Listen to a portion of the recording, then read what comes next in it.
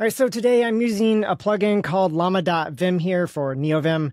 And I just want to show you this here. So this is a Copilot-like extension. So if I take my cursor here and I just add a line down below, go into insert mode, you can see, there you go. It is suggesting a completion for me. And of course I could hit tab to accept all of that. Or I kind of like accepting parts of it sometimes. Like if I like the very first line here, I've got a key map set up just to take the very first line here. And then if I want, I could grab the next one. Or if I don't like the next one, then of course I could hit escape here to cancel. And then I could of course come back and maybe try something different. Maybe I want to come up here, for example. Now you can see it's making a different suggestion. And this is actually the one I wanted. It's going to fill out a few fields that I have here, ID and type. I know I had both of those that I wanted to complete. So in this case, I can just hit tab to accept both of those. And then of course, it makes a next suggestion there. That one's not valid though. So I'll hit escape here to undo that. And if I undo this again here, come back into insert mode. So there's two things visible right now. Number one, the orange text here. This is the prediction or completion or suggestion, whatever you want to call it. And then the green text over on the right, basically stats about the process of creating this completion. And then over on the right, I've got some timing information here. Doesn't take long, but that's because that was cached here. And then in addition to just completing the entire line here, there are other spots where maybe you want to fill something in the middle. Like if I were to just get rid of part of this word here, just delete that. Maybe it's a typo. I'm going to save this though. I'm going to quit out so I don't have any context available. This time when I come in here, if I want to make a change here to fill in the rest of the line here, if I go into insert mode, I don't get anything here, even though my cursor's sitting right where it needs to be. However, if I bail out of that and instead I use capital C here to wipe out the rest of the line, now you can see it's making a suggestion to me to complete that line. So when you are sitting in the middle of a line, keep in mind, you can just wipe out the rest of the line to generate a new completion. However, sometimes that can be problematic. And so depending on where you're at in the line here, like if I get rid of the dot here, if I get rid of a few characters here. All right, so now if I go into insert mode, watch this. Doesn't quite work. Sometimes I'll move the cursor around and there you go. You can see it's making a suggestion here. And if I hit tab to complete this, it'll accept it. However, if I hit escape right now, you can see the line wasn't actually modified. And so behind the scenes, I actually haven't accepted this completion yet. So the real line is still there. Of course, if I want to accept it, just hit the tab key and that will actually replace whatever was on the end of the line with the entire suggestion. All right, now in terms of running this, obviously you need a model on the back end.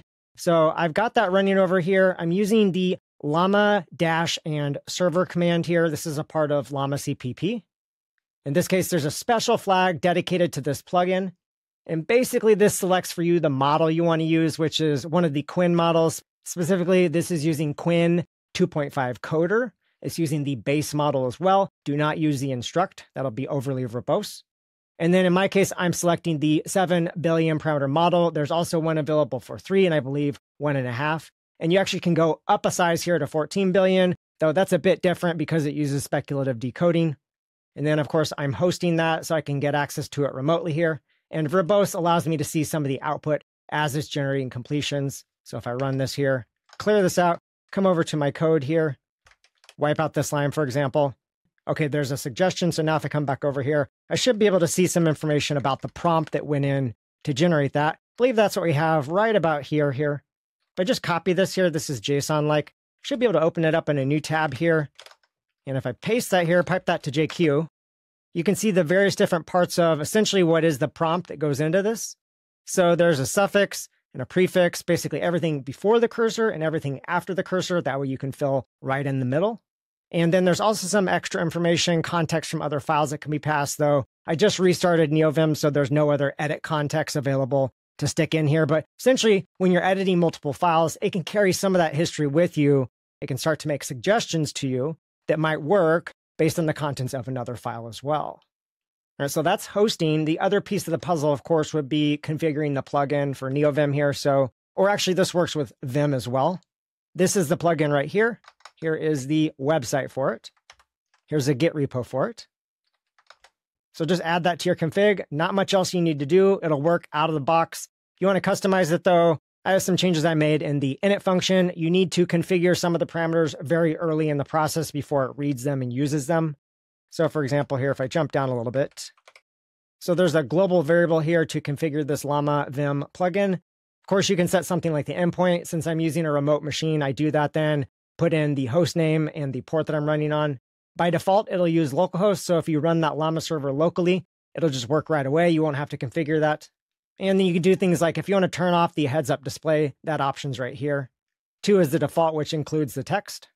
And then you've got some of the parameters for the request itself. For example, how much context do you want before? That would be the prefix. So if I am completing here, got my cursor right here, maybe I'm going to take, I don't know, 100 or 200 tokens before. And then, of course, I would take X tokens after. So that's what that parameter is for. By default, it is 256 and 64. And if I scroll down, one thing that you probably want to change here would be some of the key maps. So there's 3 different ways to accept. If I come over here, maybe just stick my cursor right there. If I wanted to take all of this, I could just hit the tab key. That'll take everything, multiple lines. Let's just wipe this out here and get a real completion going. All right, so now that I've got 3 different lines here, I can hit tab to accept all of them, and then it generates the next one. Or I can undo that, go back in here. If I want just one line, I've got that set up with Control and Right. And then if I want just one word here, I can use Alt and Right to do that. A couple times there will get me through the line, and then I can move on to the next line if I want. Now, it looks like Alt Right doesn't work across lines here. So if you want to tweak the keys that are involved, by default, accepting a line maps to Shift Tab. Accepting a word here maps to Control B, which is kind of weird. It is in insert mode, so that works. But then you also have accepting the full thing. That's Tab. That's pretty standard. And then you also have one more key here that allows you to toggle the predictions if you want to turn them off here. So if I undo some of this and come back in here. So if I wanted to turn that off, toggle it on and off, Control F is the default. So I can toggle that on or off then. I can't remember if you toggle it off.